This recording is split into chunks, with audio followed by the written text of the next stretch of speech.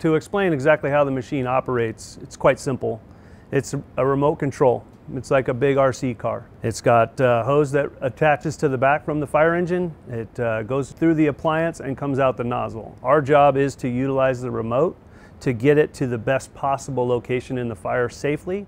Additionally, we have 4 separate cameras. We have a forward motion camera that's picking up everything as we're moving forward. We have a reverse camera so we can see what's behind the RS3, and attached to the front monitor we have 2 cameras. One gives you basically the view of the nozzle in position to where you're pointing the hose stream, and basically a thermal imaging camera, which in smoky conditions will allow us to identify where the fire is located. We can also use that to locate down civilians inside.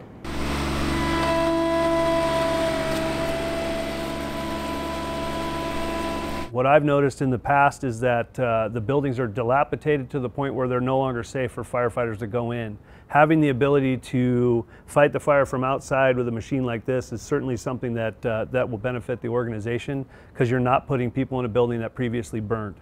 So here we have a lot of stuff that's above grade.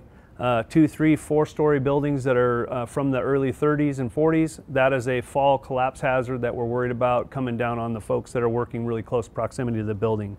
Using this machine obviously takes away that stress for the incident commander. Once they've identified that this building is a complete loss, they'll use this machine to go in and actually protect the adjacent buildings. Additionally, the off-road capability of it, here in the city we have some equestrian areas where we get called for horses that get stuck in the mud. And in the past, we just utilized personnel to get in there once the horse is sedated by the vet, and utilizing the personnel to pull the horse out of the mud. On the back of the RS3, there's a tow hitch, which we can attach an attachment to it to help assist us in pulling the horse out. As far as, you know, horse rescues, the trailer that this thing comes out on is small enough that you can actually put the robot and tow that trailer with the robot down with supplies, so you're reducing the footprint of personnel having to go in and out of this area. It's kind of what we're starting to learn with it is that the more you use it, the better it gets, only because you're starting to make it do the things that you need it to do.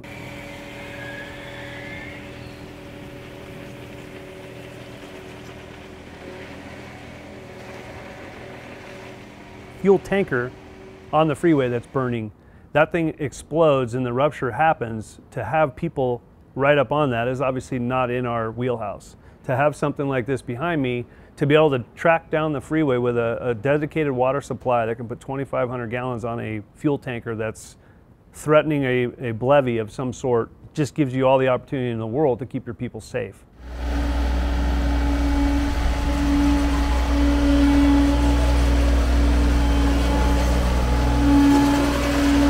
Another situation that you might be able to utilize the RS3 is, say, for example, a barricaded suspect. You know, and that's a call that we get occasionally here in the city of Los Angeles, where law enforcement will get called for a suspect that barricades himself in their structure or whatever the building is. Also, at the same time, they'll set fire to the structure. So now we're called to come up there to extinguish the fire. Well, in the past, we've had incidents where the individual then starts shooting at the fire personnel. So this will allow us to extinguish the fire from a remote location. We can drag the hose lines down the street, keeping our personnel safe. So having the remote capability also puts him or the operator in a safe haven with the SWAT team or their armored vehicle, puts them in there, and they can drive close by, remembering that ultimately these things have cameras on them. So one of the biggest vulnerabilities is when you're poking your head around a corner.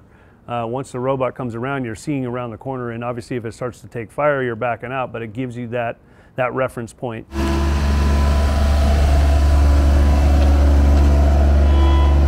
Originally, everything that we do is horsepower and manpower and water on the ground, you know. So in order to get that much water onto a fire, if you figure each nozzle is 200 GPM, and you take that number and take 2,500 gallons a minute, you could see how many people you don't necessarily have to take out of the game, but that's that many more people that are out of harm's way.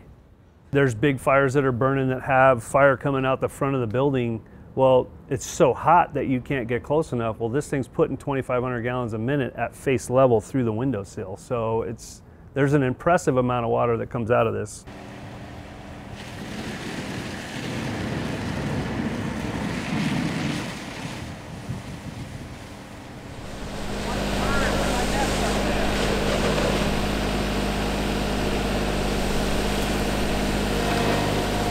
smaller rural departments don't have the amount of personnel coming to the fire that LA City does. So having a machine like this, where you're taking what normally would take 4 or 5 people to put that kind of water into play, you have one person that's actually managing that apparatus.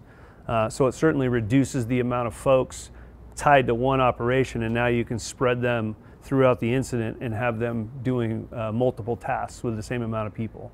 You know, having them in strategic locations at an oil refinery, again, everything's designed around the package. So our package has to be mobile. So when you start talking about a gas plant, you start talking about any of these hazardous environments where personnel are in harm's way when they go out there and do that work, to have something that they have available that could actually track out there with a pre-designated hose line that can actually offer any type of water protection in a specific area, it's worth its weight in gold.